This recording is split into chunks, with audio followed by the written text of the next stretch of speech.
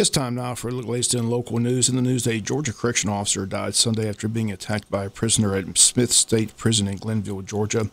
42-year-old correctional officer Robert Clark was escorting two prisoners from the dining hall when Leighton Lister assaulted him from behind with a homemade weapon. That, according to the Georgia Department of Corrections. Other prisoner being escorted, Marco Willingham, tried to assist the correctional officer, was also attacked by Lester. Clark died from his injuries after being transported to a hospital. Willingham was hospitalized with injuries that are not life-threatening.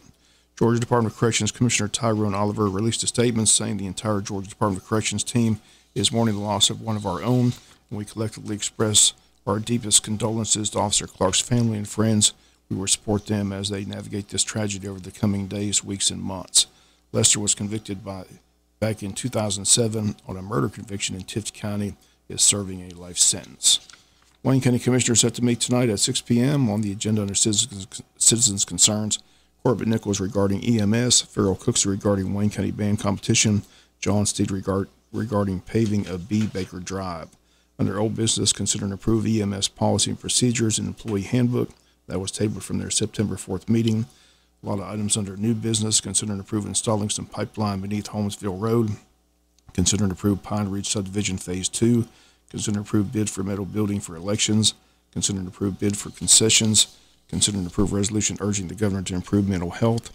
Consider and approve roads in Hunter's Glen Subdivision. Consider and approve naming of the soccer complex. Consider and approve resolution for Okefenokee Mining. Consider and approve bids for landscaping services. Consider and approve contract for land for fire station to the city of Jesup. Consider and approve piping a ditch located at 407 Palm Island Circle. And consider and approve purchase over $15,000. Couple of board appointments, items with the administrator, items with the county clerk, items with commissioners, executive session, all that today at 6 p.m. at the county commissioners meeting room. City of Jesup set to meet tomorrow, the commissioners at 7 p.m. at City Hall under new business discussion of a grant for officer training, update on band competition, discussion of leased land from city for a billboard, discussion of Saturday business hours for sports bar, executive session, discuss personnel, items with the city manager, items with commissioners, items with the mayor, all that tomorrow night at 7 p.m. Jesup City Commissioners meet at 7 p.m. at City Hall. We'll be back with more news after this word from our sponsor, other commercial messages, so please stay tuned. In other news, last week, the Wayne County Chamber of Commerce held a program entitled The State of Wayne. The panel consisted of County Administrator Paul Drawdy, Mayors Jesup Mayor Ralph Hickox, Odom Mayor Greg Rozier, and Scriven Mayor Jason Weaver. Today we'll hear from Odom Mayor Greg Rozier, who talked about the importance of the city of Odom once again having their own police department. Chief Leon McKinney is from Baxley. He's not from here, and he's doing a great job for us at our police chief. I've noticed since we put our police back in place that our citizens are feeling more comfortable, they're feeling more safer than before. And we've been able to really stop a lot of crime up there before it even gets started. Sheriff does a fantastic job keeping us protected up there. But when you got police of your own, it changes the ballgame. It just makes things work a whole lot better. And so I've seen a big difference up there since he's been police chief. And we just hope that we can just keep everything going with our police department. I got a police clerk, Ebony Smith.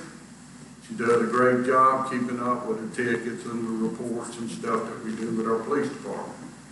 And so she's doing wonderful. We got a judge up there for our municipal court, Tracy Brown. I'm sure y'all know him.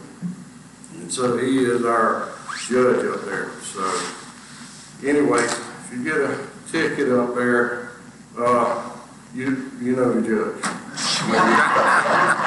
I want to just tell you too, I want to mention my city council. Kathy Roger is one of our members of the city council. He's here today. Kevin Higgs, I don't know if he's here. Greg Leggett, Clay Teston, Ron Sluder. Folks, these are my people. They're the key that makes things work. Without these people, I couldn't make anything work. So I work very close with my council. And we all on the same page. We all work good together. You've probably seen some of these councils on TV. It could be on Jerry Springer show. But I don't have that.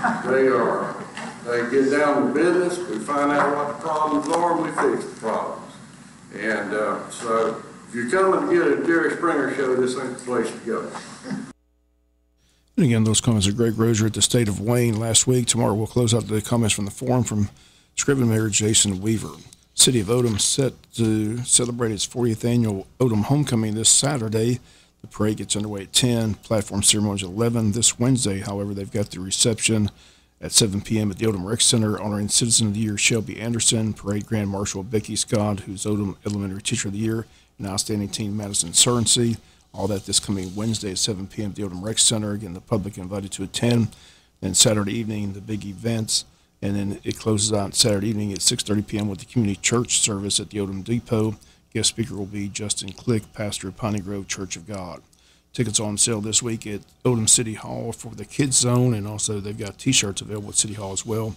And the T-shirts feature Sula Aspinwall's home in Odom, Georgia.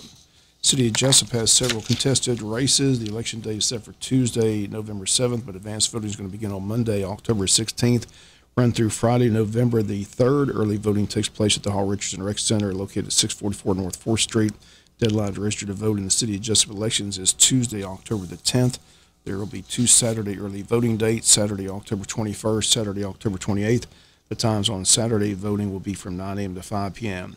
If you've changed your name or address since you last voted, they ask that you please update your file by coming to the registrar's office, filling out a change of address form. Last day to request an absentee ballot is Friday, October 27th. City of Jesup has a contested mayor's race. The incumbent Ralph Hickox and Tyrone Johnson, the 2 candidates seeking the office. District 1, the race is between former Jesup Police Chief Perry Morgan and former City Council member in District 1, Ricky Reddish. District 4, the 2 candidates are Jonathan McCullough and Margaret Rawls.